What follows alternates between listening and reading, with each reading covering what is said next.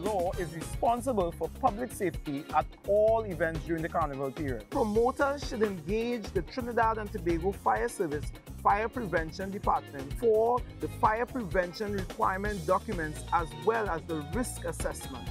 Exits shall be clearly identified by signage with green lettering on a white background. All exits must remain unobstructed and shall be readily open for proper evacuation of patrons in the event of an emergency. Ensure safe-to-use certificates are required for all temporary structures erected at your event.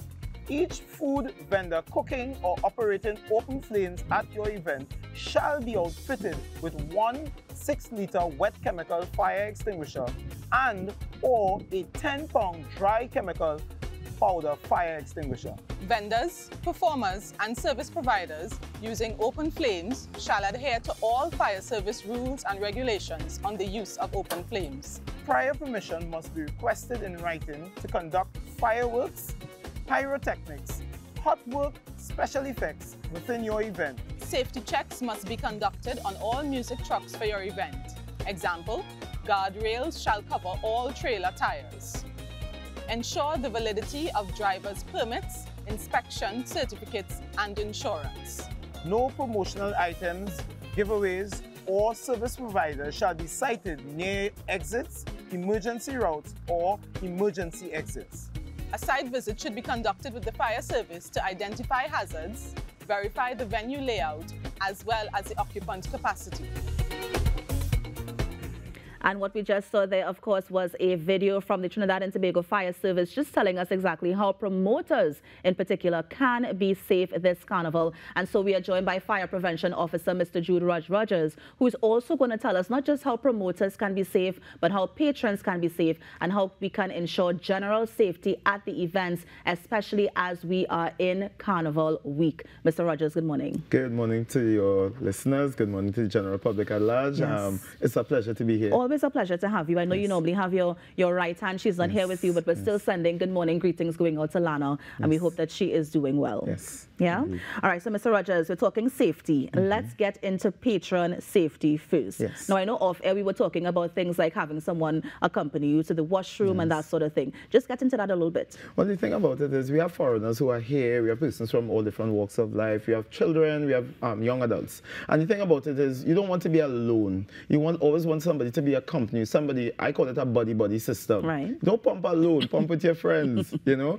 And so we are looking out for one another. One might be drinking alcohol. The other one might be sober. Yes. Just as how you designate a driver. So look out for one another. Always have a form of ID. You will not believe how many IDs are found at events, how many phones and all of these things. These are important. Let us know who's your contact. You can write it on the back of your ID or keep it in one of your pouches or something like that. And it helps in the event of a situation, especially if you're allergic to something. Yeah. That should be written down. When is it a good time to approach a fire officer in effect? So, for example, we have the police here, they're doing their job. Yes. Some events also have that private security as well. We have the ambulance. How does the fire service come in to ensure safety of everybody at the event? Before any event takes place, the fire service does what we will call a site visit, and where we will conduct a risk assessment. We'll be looking at the fire and the life safety protection of all the patrons involved. We're going to be looking at your exits, we're looking at your critical points, your stage, your elevated structures, anywhere that you're going to be doing anything that might be considered high risk, and we're going to put measures in place to mitigate against those risks becoming a reality. So we strategically locate officers near exits, close to the washrooms, along the stage, and any passageway to allow patrons the guidance that is necessary. Our ambulances, once they're in the event, will be located near your exits and at what we will call probably a service provider gate or your emergency exits. So it gives you a readily accessible to an officer. And by all means, please approach our officers. They are knowledgeable on the layout of the event. We have site maps that are given to us prior to your event. So it's very important to have fire officers at your event.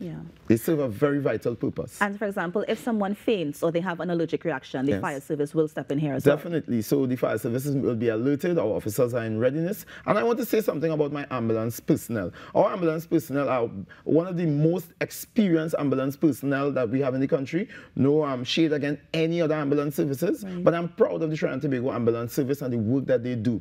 So I want to tip my hats to them. They save lives and you don't even know about it. You continue partying while we're dealing with the emergencies. Yes, so officer. thank you to the ambulance officers of the Trinidad and Tobago Fire Service. Yeah.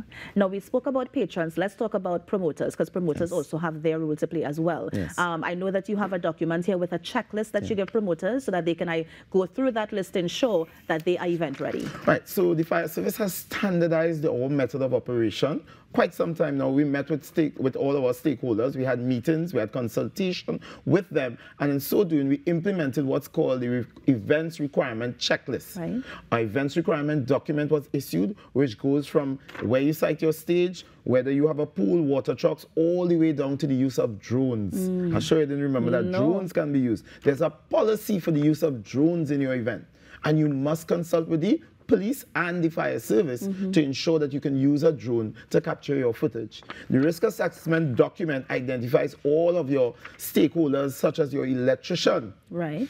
Because we have a lot of problems with the electrician leaving cords open to water. Some events have water. You have to use the type of electricity or type of electrical outlet that will not interact with the water. So when you are setting up the venue, is it that a fire officer comes to ensure that whatever is on the checklist is done? Because they can take off and say, I've done it. But then when you go to the event, you realize wires exposed. You have a fire breather who may not have an extinguisher around him. So do you have somebody go and check? Right. So there's called a pre-event check. And this is one of the main reasons why the chief fire officer is sending messages out to you in the media.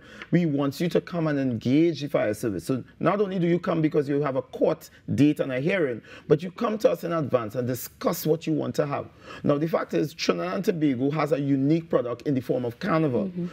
The fire service, the police service, and all the stakeholders are here to make sure that that product is the best in the world. So to do that, we must work together. Yeah. And so therefore, we're asking promoters to engage us early enough so that you won't hear the no, you can't do this, but you hear, this is how we can do it safely. Now, how early is early? So, for example, if I'm having, let's say, a backyard lime, I have a few people, should I come to you months in advance? If it is I'm having a big fete, like let's say something like Army, how much in advance should I come to alert the fire officers this is what's taking place? So that's an excellent question, and that really determines by the level of risk that you have involved. So you can imagine an Army fete would have way more risk than a backyard jam. Yeah. So the backyard jam may come 2 weeks before, and they indicate by the court, they submit their documentation, Right. we do our site visits, and we're able to generate a proper report and make our recommendations of the adequate amount of officers that should be at your event, which would be less than if you have an Army. Yeah. Because you're dealing with 20,000 or X amount of persons, so you're going to have commensurate, not so much because of the amount of persons, but because of the amount of risk involved. So I want to remove the misnomer that there is a specific amount of persons to each officer. It really depends on the risk assessment and what you intend to do at your event. For instance, if you decide you want to have fireworks, that is an additional complement of officers separate and apart from the officers who will be there to deal with the patrons. They only focus on your fireworks. Yeah. And in terms of like when we have those, okay, so let's talk about risk then. Yes. For example, we have the fire breathers in the event.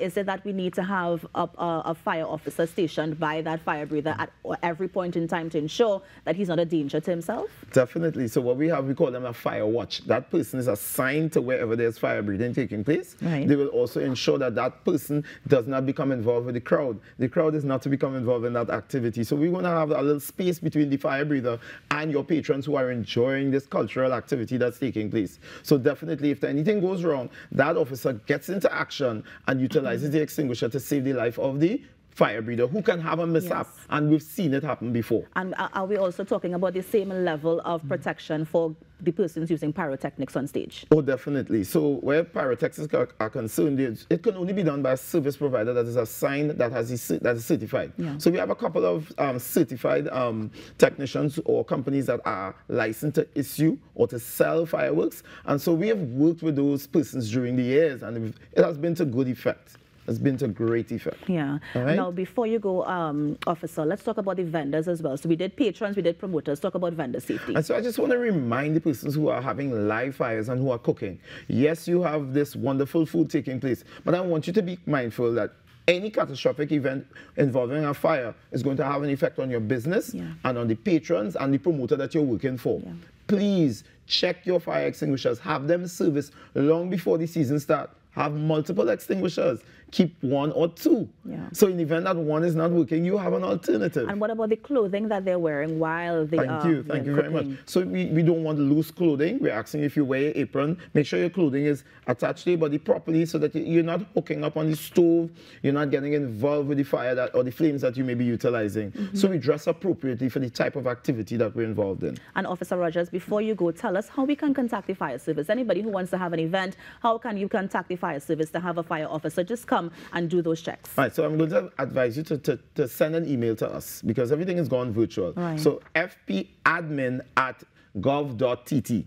Send your request there. We will filter it to the required divisions, or you call your local fire station. The numbers are in the online, right, and get onto them directly and ask to speak to a fire prevention officer. You can seek advice over the phone. You can send in your email, again, fpadmin@gov.tt. Yeah. Now, we know there's a cost to have them in the event, but Yes. is there a cost also to have them checked to see that everything is in order? No. Free of charge? That's a free of charge public service that we Wanted offer. to confirm that. Well, Officer Rogers, thank you so much for joining us this morning.